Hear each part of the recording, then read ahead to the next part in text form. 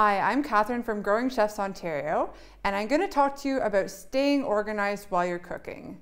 We use the term mise en place in a lot of our recipe videos, which translates from French literally as things in place.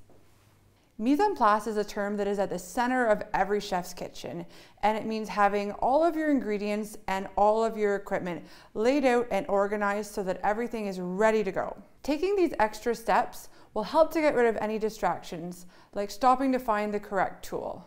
The process of taking a few minutes to read through your recipe and try to think ahead is so crucial to the success of the recipe. It gives you a chance to identify problems before they arise and plan out how you will tackle these challenges.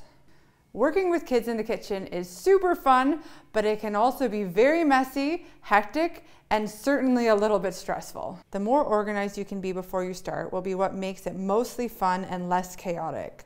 Also, by being organized, you can present your children with exciting opportunities where they can put theories and ideas that they talk about in school into action or experiential learning.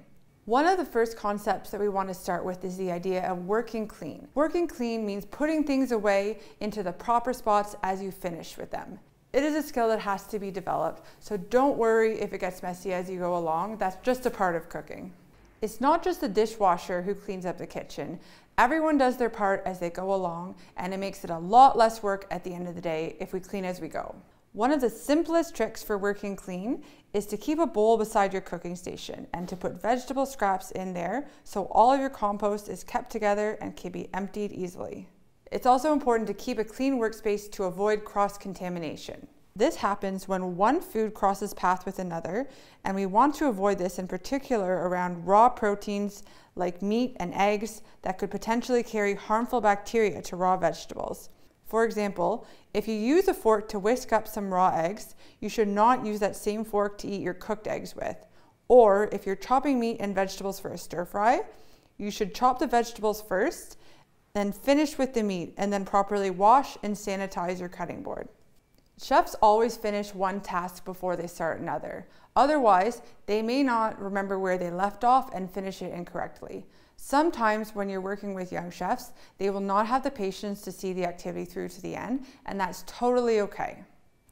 Even if you bring them in for just part of the cooking process, it still gives them the benefit of being able to cook alongside you and become excited about the meal that they're preparing.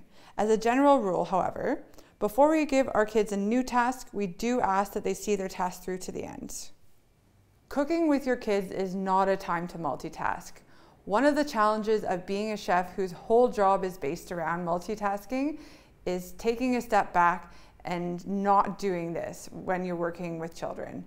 Here are the 3 things that you need to remember to stay organized in the kitchen. Mise en place.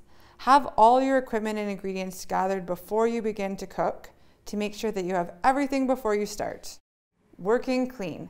Clean as you go to help keep the chaos organized and reduce stress and mess at the end. Finishing one task before starting another. Breaking the recipe into tasks ahead of time so you can help decide which things will be best to bring the kids in for is helpful to lay this out. As children get more comfortable in the kitchen and get used to the fact that many of these tasks will be challenging or repetitive, they will be able to complete more tasks. Remember to be patient and do your best to be positive and encouraging, no matter what. Eventually, they'll be able to create a recipe from beginning to end with you just observing and helping. But even that will not happen every single time. It takes practice. As a next step, check out our video on modifying recipes for children of different ages.